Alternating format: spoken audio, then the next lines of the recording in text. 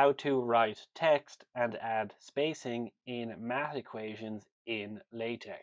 Suppose in LaTeX we want to write some equation f of x, which is equal to some expression, let's say x plus 1, for some value of x. So I'll write down here 4, and then I'll write down the inequality x is greater than or equal to, so I use the get command, and here I'll write 0. But if I build this, we can see that in our actual equation, instead of printing our space and correctly writing the word 4, LaTeX treats each of these letters F, O, and or as a variable and hence removes the spacing and writes them in italic. To overcome this, I can use the text command to instead print the word 4 as normal text. So if I rebuild this, the word 4 is now printed in non-italic, but of course we still have an issue that LaTeX is removing the space before and after the word. If we want to add space to our math equation in LaTeX, we can use one of the math spacing commands. There are different commands such as backslash